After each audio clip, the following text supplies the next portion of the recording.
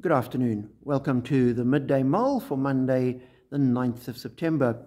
Reading through the Psalms with McShane, we read Psalm 51 today, great penitential psalm. David had committed adultery with Bathsheba, and then to smooth things over, had her husband Uriah killed in battle, and he thought his problems have been sorted out. But the prophet Nathan comes and confronts him with what he's done, and his response is penitence. Verse 3, we read, "For I know my transgressions, and my sin is always before me.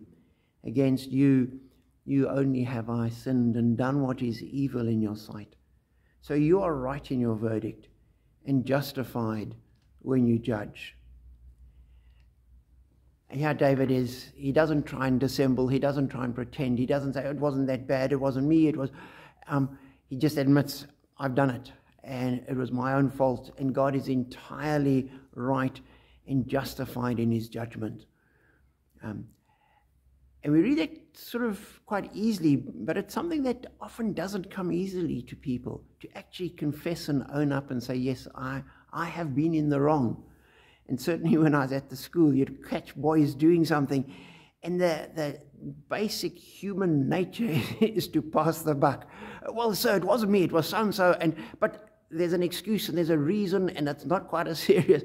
Very seldomly did anybody say, yes, it was me, it was stupid, I shouldn't have done that, I'm entirely at fault. People aren't like that. It doesn't come naturally to us.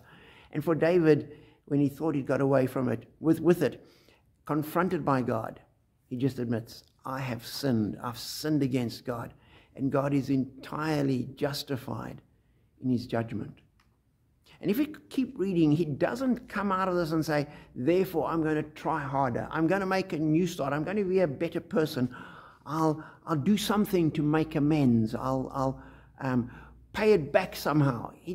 Instead, he says, he turns to God, and he says in verse 7, "Cleanse me with hyssop, and I shall be clean. Wash me, and I shall be whiter than snow." And he turns to God and says, God, only you can sort this out. You can forgive me. You can cleanse me. You can restore me. I can't make it right myself. And then a little later he says, I will teach people your ways. Because you've forgiven me. It's not I will teach people your ways and then you'll forgive me. It's you'll forgive me. I pray that you'll forgive me. And once I've been forgiven, because of what I've been through, because I've experienced that, I will teach people your ways. And that's always the way it works. We cannot make it right. We cannot do anything to deserve it. No matter how many people we convert, we've never made up for our sins. No matter how much we give in terms of our offerings. Paul says, I can offer myself to be burned in the fire. It's not going to undo what I've done. Jesus does that for us.